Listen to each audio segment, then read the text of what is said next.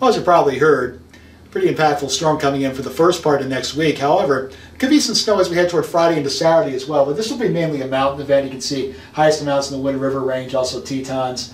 Up here in Yellowstone, it could be a couple inches of snow, though, so heading out for one last trip up there before it shuts down for the year.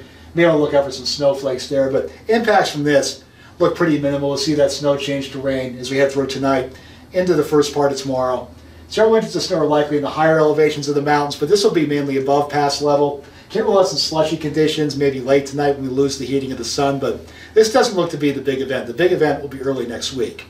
Now, one thing we are sure of, it's going to be turned much colder. These are high temperatures on Tuesday compared to what they are today. Many areas 30 degrees colder, so the nice mild weather we've been having lately, that's not going to last. Now, as far as what we think in confidence with that incoming storm for early next week, much colder, that's just about a slam dunk. Wet weather is really likely through at least Tuesday night, maybe into Wednesday as well. Heavy snow in the mountains, that looks like a very good possibility. A little lower possibility for the lower elevations, but I think many areas should see their first accumulating snow. But as we know, devil's in the details. Exact timing and the onset of the snow, many of the models still have about a 24-hour spread, so we still got to fine-tune that.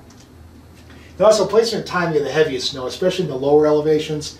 This far out, we can't really nail down exactly where those heavy snow bands are going to set up and the timing of them. Now, the timing of maximum impact, I say probably late Monday night through about Tuesday night would be the best chance for seeing the most impacts, but specifically where the heaviest snow is going to fall, we still don't know yet. We'll have to fine-tune that as we head through the weekend. Have a good day, everybody.